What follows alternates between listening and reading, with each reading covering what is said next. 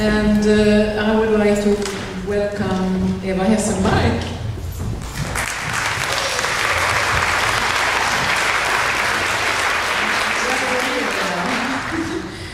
It's good to see you. You are currently working at the Department of Clinical Neuroscience at Karolinska Institutet, don't you?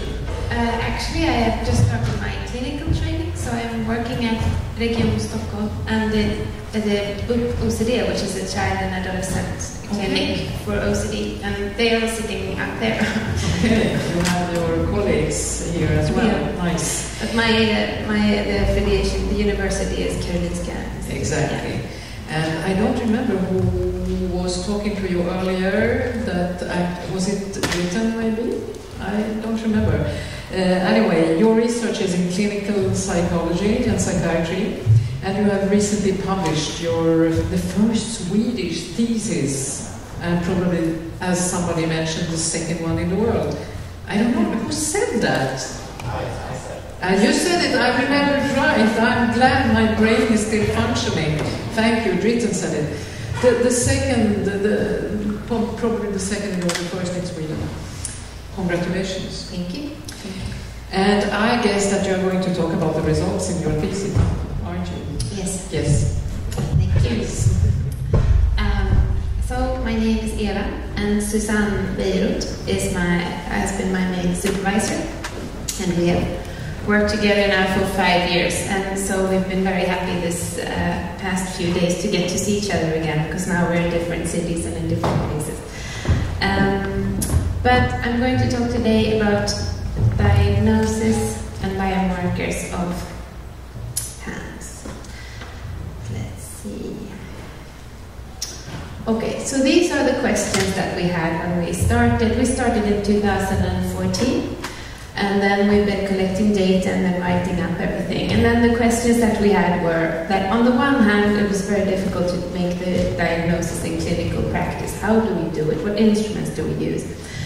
And that the treatment options available for PANS and PANDAS are generally still very poorly examined, and that the pathophysiology, although there is a solid idea, I would say, well, unknown is a strong word, but it's not proven, and it's hard to know exactly how it all comes together. But on the other hand, patients with PANS and PANDAS experience that immunomodulatory treatments work. And there's a diagnostic test on the market for PANS and PANDAS, a blood test. And then I also want to say that the immunopsychiatry paradigm as a whole is gaining ground all over in psychiatry, and we're learning more about the immune system, and we're learning more about how the immune system influences the brain. And all this knowledge also comes together in the PANS and PANDAS field. So I show this picture sometimes. I took this picture of a bush in Sri Lanka when I was there on a holiday, because someone said there's a snake in the bush, you should take a picture. And I took a picture, and then when I came home I saw the snake, but I didn't actually maybe see it. Do you see the snake? Do you see it? It's in the middle. It's like in the middle of the picture. I show it just to say that for me, this is just, things can be very different, but they look very similar when you look at them in one, when you look at them just in one instant, or we just think of something that's long and it's green, and then they can look to be very similar, but still they're so different. And to me, it's the same thing in the field of PANS and PANDAS. Like, one of the main challenges is to identify which patient with OCD and severe symptoms will benefit from immunomodulatory treatment, and which patient will benefit from SSRIs and behavioral therapy. And that's what we have tried to look at. So the aims of my thesis, I'm just going to tell you about 2 papers that we have published. One is a description of a Swedish cohort with suspected PANS and PANDAS that we have met. And then the other is an evaluation of the diagnostic accuracy of this blood test that aims to diagnose PANS and PANDAS. And then we've also written one paper of reports on treatment from the families that we have met, and then a systematic review, but I'm not going to tell you about those today. But we try and publish everything open access, so everything is available online. So Susanne and I, we spent 2015 and 2016 traveling all around Sweden, and I don't have a driver's license, so I spent my PhD years sitting next to Susanne when she drove me around Sweden to the homes of these patients. We met most of them at home, but we also met them at local clinics. And we made psychiatric interviews. We used some standardized interviews, like the white box for OCD and the MINI for, which is a general overview assessment that's very commonly used in Sweden. But we also made some assessments that were developed for this study and that have then been developed into PNICI by Susanne. And then we tried to look at these with the symptoms and then also the onset and the course, because when we started, we thought that it's OCD and then it's the tics and then you have the 2 of the 7 criteria, but all in the literature there's always this onset and then the course, that it has to have an episodic course. What does that mean? How do we measure that? So we tried to look extra at the onset and the course. Also found it very hard to know, like, how do we in retrospect know if the onset was within 72 hours? How do we measure that? It's a very difficult clinical question to answer. And we made a decision. After meeting them for 3 to 5 hours, we also made them stand in Romberg stance, and we also filmed them all. They did neuropsychological testing, and we have taken some blood tests, and the whole assessment took between 3 and 5 hours. We met everyone at one time in the course of their disorder, but because of administrative reasons and also because of the severity of the symptoms, we had to meet some at 2 sittings, but we consider each assessment as having been done at one time of their disorder, but we don't have like repetitive before and after treatment measures in this data set. And after we met them, we made a decision. Does each patient meet full PANS for PANDAS criteria? We also used the entity CANS, which is another entity that's been proposed. And then, so these are the people we met. We also met a psychiatric comparison group. These screens are so far away. Usually I like jump and point, but I can't now. So we made there's a pointer, right. So we have a healthy comparison sample that we didn't assess so much. We asked them, are you healthy? Are you really, really healthy? Have you ever had any mental disorder? Have you ever had any autoimmune or rheumatology disorder? And then we have what we call the Cunningham panel sample, and that's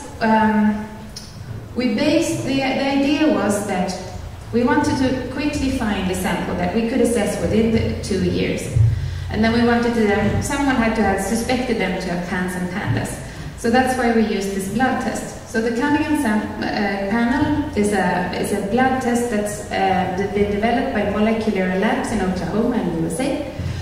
And it aims to diagnose PANS and PANDAS. So we thought that anyone who has taken the test, they must have suspected PANS or PANDAS, because a physician, a doctor needs to do the referral, and also the test is quite costly, and you have to fill in a paper form, so it's a thing you have to do. So we thought that probably doctors wouldn't order the test unless they thought it was PANS and PANDAS. And the test is also called PANDAS-panelen in Swedish, which means the PANDAS panel. So that's how we tried to get our PANS PANDAS enriched sample. So we invited everyone who had taken the test in Sweden. That was 154 people. 60 people answered in the invitation, and 56, what does it say? Some were eligible, and we met 53 in the end. And then we have this classification. So we consider the ones that did not meet full PANS or PANDAS criteria. We call them the suspected PANS group, since someone had suspected them of having PANS. And then we have a confirmed PANS group, which is like an interview confirmed PANS group. According to our assessment, they met full PANS criteria. Then we have a psychiatric comparison sample, which which is a general psychiatric group that's recruited in outpatient clinics in Örebro. And we've used them in order to see, okay, so what if we ask the same questions about onset and course to normal psychiatric patients with severe symptoms, do they also have an abrupt onset? If we ask the same questions, do they also say, yeah, this was sudden? So that's why we used them. So in this talk, the pink groups, they are the ones that are when I talk about the biomarkers, and then the blue groups is when we talk about diagnosis and clinical features. So this is a paper that was published this year, this year, is where we describe the clinical features of these 53 patients and the 30-something psychiatric comparison group. And so again, we met them at one time. It's basically a case control study. We compare these three groups. It's based on the interviews we made. And we describe the symptoms that they have. And then the focus is on acute onset and on the course of the disorder. And these are the criteria that we use to classify, and you've seen them before. They are the Swedo 98 and the Swedo 2012 criteria that you've seen before. But then this episodic course, we thought, how shall we measure this? And then we looked at the MS literature, which also has episodic course, and we found that they have these neat pictures. So we asked everyone to choose one of the pictures. This was one way we tried to measure episodic course, but we didn't have a good way to do it. I know some, with chart review it may be easier, and if you also follow a patient in the clinic it may be easier to classify them, but in retrospect, how should we do it? But this was one way. And then there was a second option, which was, if none of these fit, you can draw your own. And that turned out to be really good, and we really recommend it, because it's a good way to get a kind of a life story, to have a temporal thing. But most of them look like this. And it's very difficult to know, is this an episodic course? Is it chronic? There's treatments here. I think this is quite representative, but some of these, there's some treatments. So do they get better from the treatments or not? Is this episodic? Is it not? And this is an example of a timeline. And each spike represents an exacerbation, and it's been drawn during the interview. And it's quite a good way, actually, to take a history. But it didn't help us much in our research, because then, since most people said, like, no, none of the pictures fits my story, I want to draw my own, then we ended up with like 53 individual of these, and that was very hard to classify.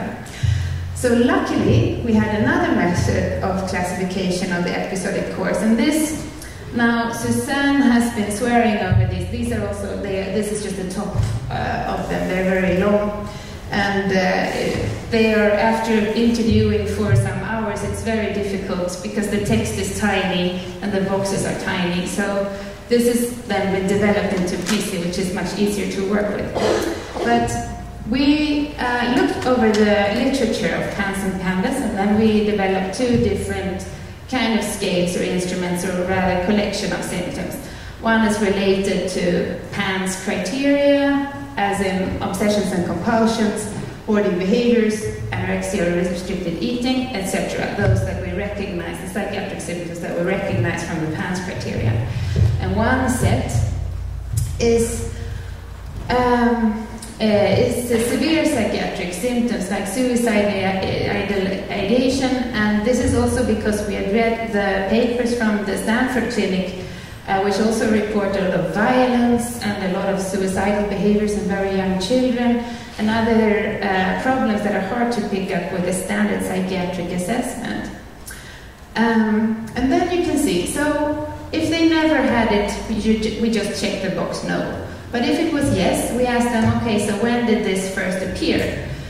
And then they could say this was before the onset of what we in this family consider PANDAS, or it was at the onset or after the onset.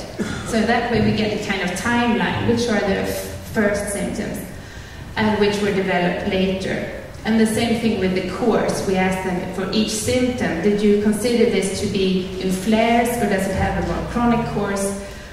And then we also asked if this was a severe symptoms. And this is a clinician rated interview-informed instrument. So it's not a self-report.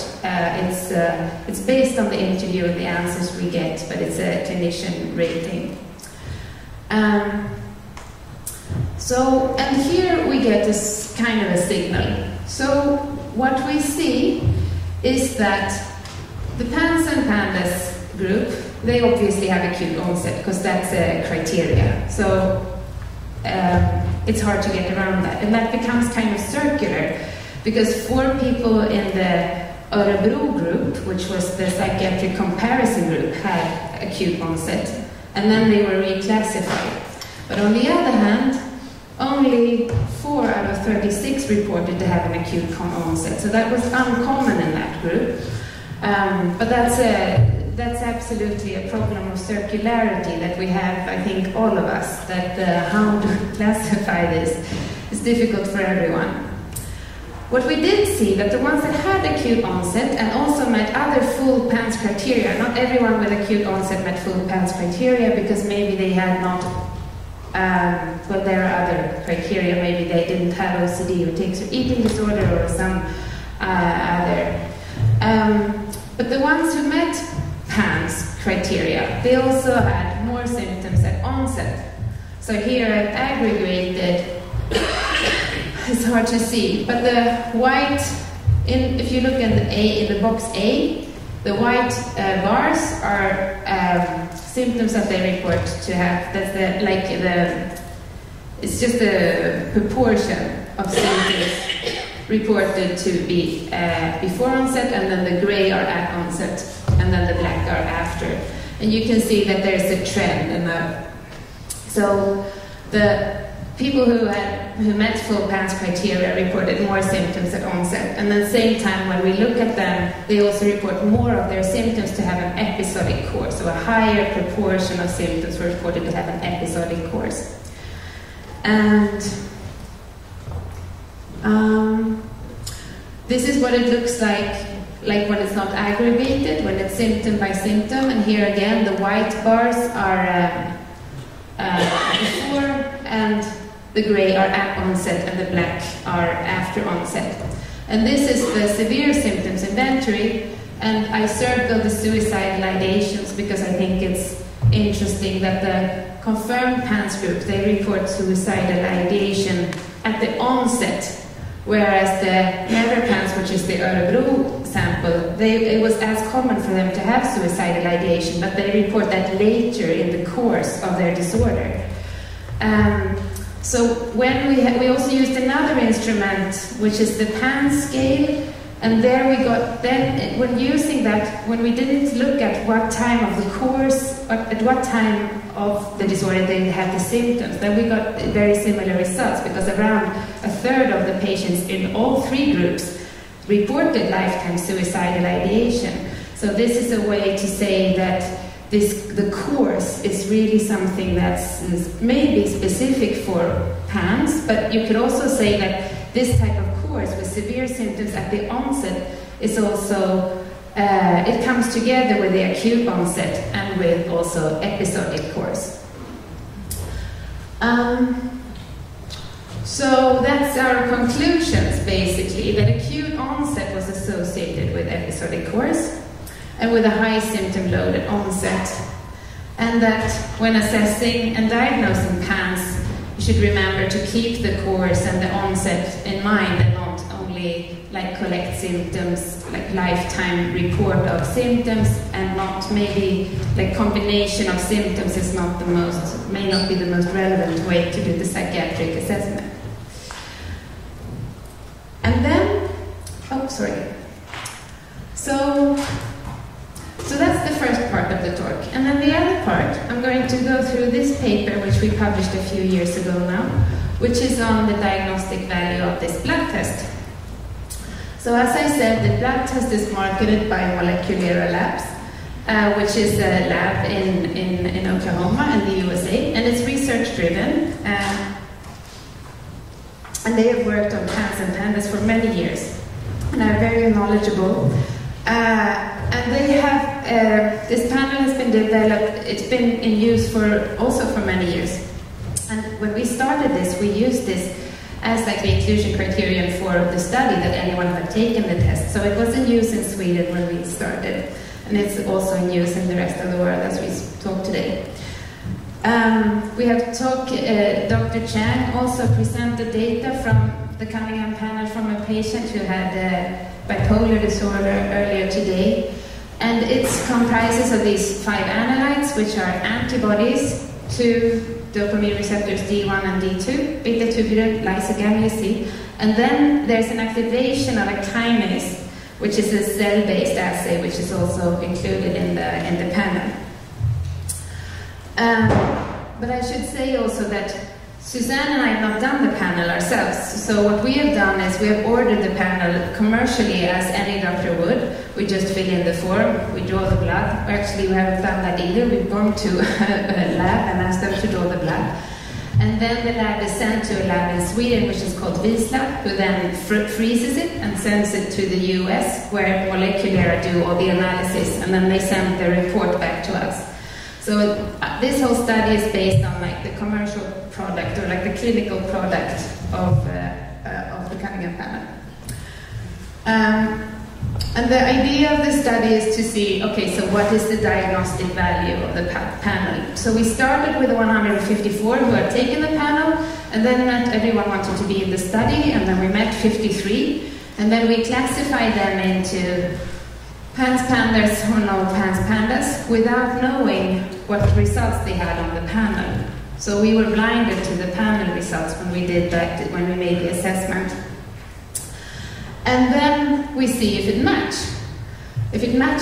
So do the panel results indicating PANS or PANDAS status, do they match our clinical assessment? That's the idea. And so I usually show this because not everyone knows or remembers the statistics course where they went over the ROC curve. Do you remember the ROC curve? Hands up if you know it. Oh, there's some at least, yeah.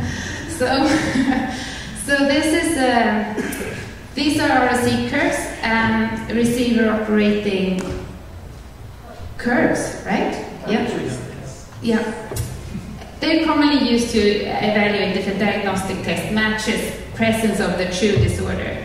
So the idea is that you need some kind of gold standard, and in our case, we consider our interview to be the gold standard of diagnosis, and then we see if the test matches. And then we plot true positive rates, as in how many are considered, like when the test and the assessment match. We plot that against the false positive rate, or 1- sensitivity. And then you do that for each possible value that you got when you ran your panel and met your people, and then you draw a line between the dots. And then the idea is that you want as much space as possible below the line. So the ROC curve that shows high diagnostic accuracy has a lot of the area under the curve. Hang on. And when you calculate the area under the curve, you don't want it to be close to 50%, because if it's 50%, that would indicate that the test is just as good as chance as differentiating between a true and a non-true case. And then the ROC curves that we got when we did our panel looked like this, which was very sad because it's a very bad result. The panel was positive in many of the PANS cases, but it was also positive in many who did not fulfill full PANS criteria. But that, as we saw when Dr. Chang showed this picture, he showed a person who had bipolar disorder and was in a manic state who had positive results. So what does it measure? We don't really know at this point, or I don't know. Someone may know, but I don't know. But then when we got these results, we thought, what if our diagnosis was wrong? How do we know? Why is our assessment the gold standard? And then we thought we should do it in healthy controls. But they were also positive in the panel. And then there could still be some, well, the healthy controls, 85% of our healthy controls had at least one positive analyte of the panel. So that gave us the conclusion that we don't think that this is valuable as a clinical diagnostic test for PANS or PANDAS. I just want to remind you, because I'm showing a new picture, and then just to say, so we did a final analysis of the result, because when we met the patients, we retook the panel to see what was the panel like at the time of assessment. So now I'm going to show you a picture of 4 groups, and then what I'm comparing in this picture is the healthy control sample, and then the suspected PANS, the interview-confirmed PANS, and then the never-suspected PANS group, which is the Örebro sample. But this is now tested at the time of our assessment, and at the time of our assessment, not everyone who had previously taken the panel were ill. Some were feeling much better. Some had been severely ill, and that's why they took the panel, but then years later they were better. But these are the results. So, as you can see, there's very little difference between the groups. I have put the adults are triangles and the children are circles, but I've run this data and there's no difference, like the sex and the gender don't affect these results. The only thing that's significant in our data set is that lysoganglioside and beta-tubulin antibodies are a little higher in the healthy control group. So in our data set, we couldn't get the panel to work. That's the take-home message. So what I learned in these 5 years, being driven around Sweden by Suzanne and calculating all these data, is that coarse and acute onset and high symptom load at onset may be better specifiers of PANS than panorama of symptoms, because they tend to come together even when you don't have suspected, or even when you don't have confirmed PANS, and that the Cunningham panel was not clinically useful as a diagnostic measure for PANS in our data set. So that's it. And I want to thank of course, mostly to all the participants in the study who welcomed us into their homes and who gave us so much of their time and patience. And then also a special thank you to Suzanne and my other supervisor, Gustav. And this last slide was also prepared by a medical student who's called Alvin Klang. And then I have also some other colleagues, and we have financial support from various Swedish foundations and the Swedish government. Thanks.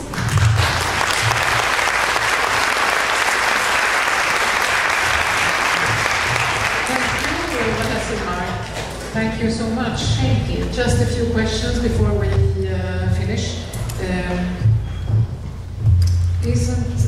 I understand the result of the Cunningham panel, but is it really no good for anything?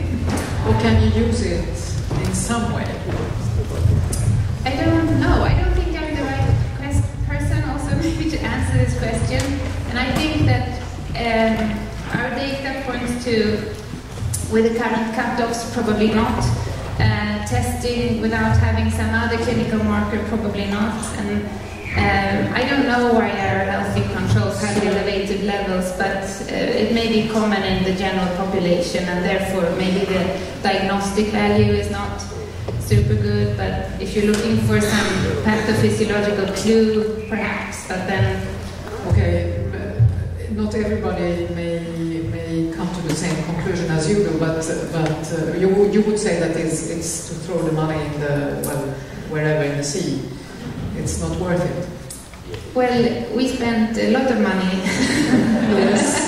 on this project, I calculated when we published the first paper that we spent 20,000 kronor per word.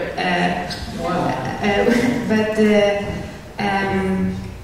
as a clinical tool, I would say probably not, if you ask me. But maybe we will hear differently tomorrow. I don't know. We'll see. We'll see.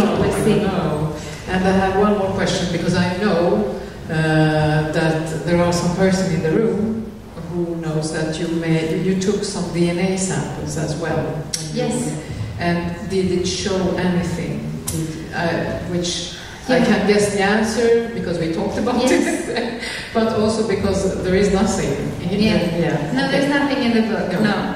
It's still waiting. We took a lot of samples, and we still have a freezer full of sera, and everything takes so much time, and we need also collaborators. So the genetic materia is also still in the freezer. Okay, so there might come some results out of it, but you don't know yet because it's not exactly processed. Right now it's like a material and a general idea, but we don't have we haven't processed that data. Yeah, okay. So we'll see. We'll see at the next conference. Yeah, maybe. Thank you so much, Eva.